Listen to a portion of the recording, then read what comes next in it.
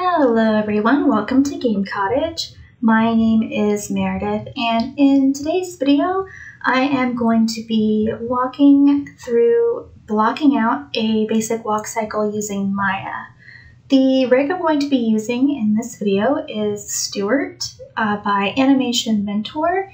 It's available for free through them. I'll put a link in the description below if you would like to go and download Stuart, or you can follow along with any rig that you would prefer. The process is going to be exactly the same. So to get started, the first thing you're going to want to do is bring in your rig as a reference. To do so, you would just go to File, Create Reference, and then choose the rig from the folder that you have saved it in.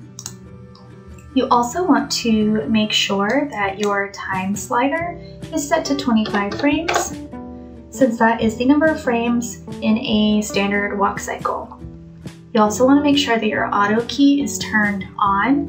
It will save you a lot of headache not having to set all your keys manually. Also, this is personal preference, but I do like to make sure I have everything unchecked except for this right here, which is for NURBS curves.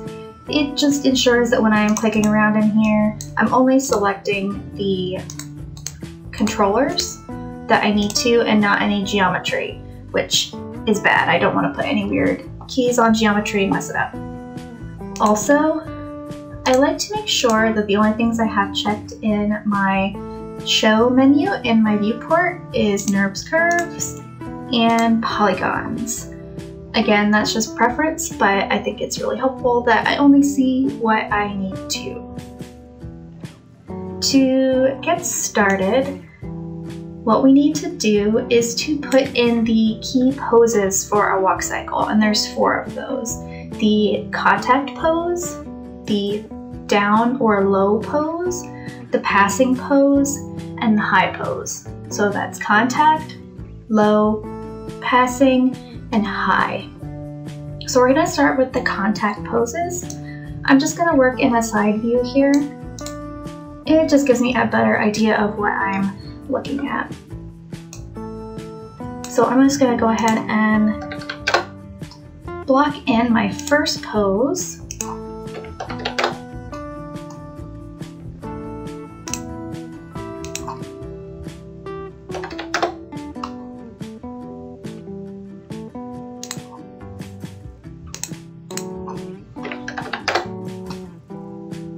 And I want to make sure that the front leg is not hyperextended, because you will get some knee popping as it comes forward and extends back into the next contact pose.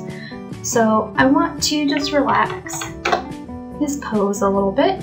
That should do it just fine. If not, we can tweak that once we get to the polish stage, but for now, that's totally fine. I'm going to go ahead and do the arms as well.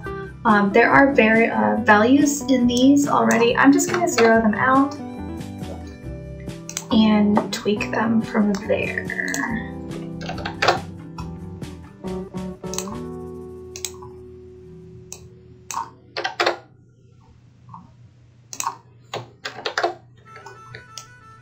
And you want to be careful when you're setting the arms that they're moving opposite of what the legs are doing. So if the right foot is forward, the right arm should be back. Not like that. It should be back, like that. And then, you know, same on the other side. Cool. So there is the first contact pose, and what I'm going to do is select all of my NURBS and hit S. And that is going to put a key on everything in 1. And I do want my first frame and my last frame on 25 to be exactly the same, because they're going to be looping. So a quick way to copy all of this instead of having to do it one by one by one, go ahead and make sure everything is selected. Middle mouse click and drag to 25, let it go, and hit S. And then when you click between them, you'll notice that they're exactly the same. So then we're going to go to 13, which is the midway point, and it's going to be the next contact pose where the legs switch places. So this is pretty easy to do. Since I already have the values in there, I'm just going to switch them. Add a negative or remove a negative as needed. And switch up the arms as well.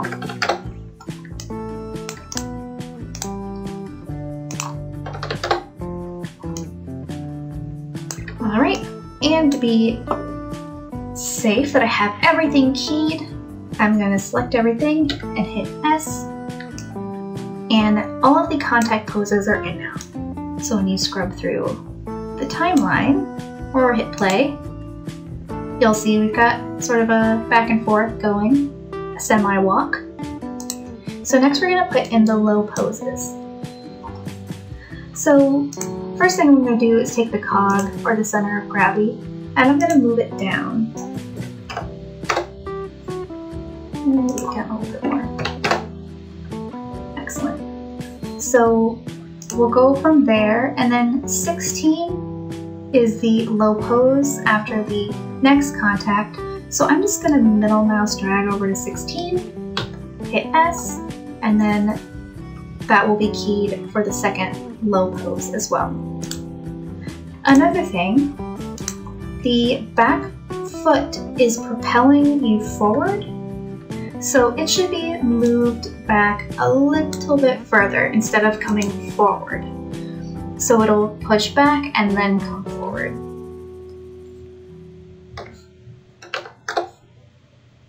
And then with that, we want to just add a little bit more to the foot roll. And the front foot should be flat as it's made full contact with the plane, like that. Then we'll go over here to 16 and sort of repeat the exact same process. Move the leg further back, add a bit more roll to the foot, and make sure that the front foot is fully in contact with the floor plane.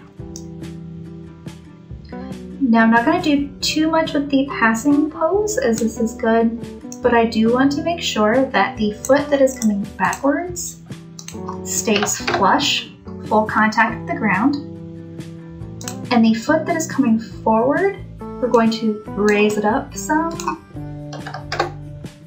take out the foot roll, and add a rotation. Let's see how that looks.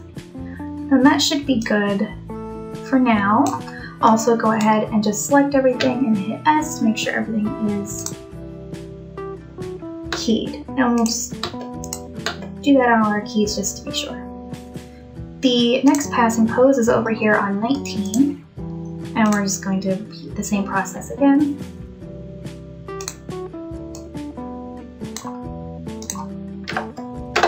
Foot should be in contact with the floor plane. The foot coming forward should be up. Great. And the last pose that we're going to put in is going to be the high pose, which is going to be on 10 and 22. And the high pose, go ahead and do the cog, and we're going to just zero that out for now. And when you scrub, you'll see he pops up.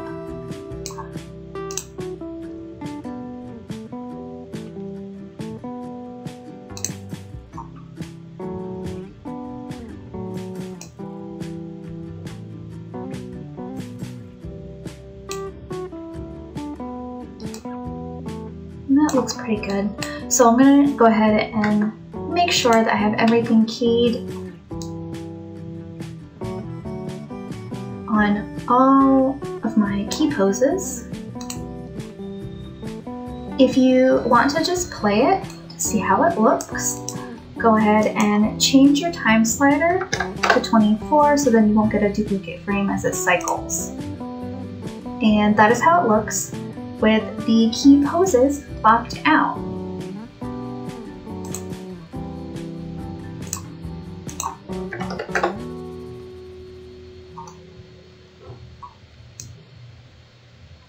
Looks good. So in the next video, I will go over polishing and cleaning up the graph editor and making sure that the walk looks natural, adding some overlap, and it'll look spectacular once we're all done. So stay tuned and I will see you in the next video. Bye!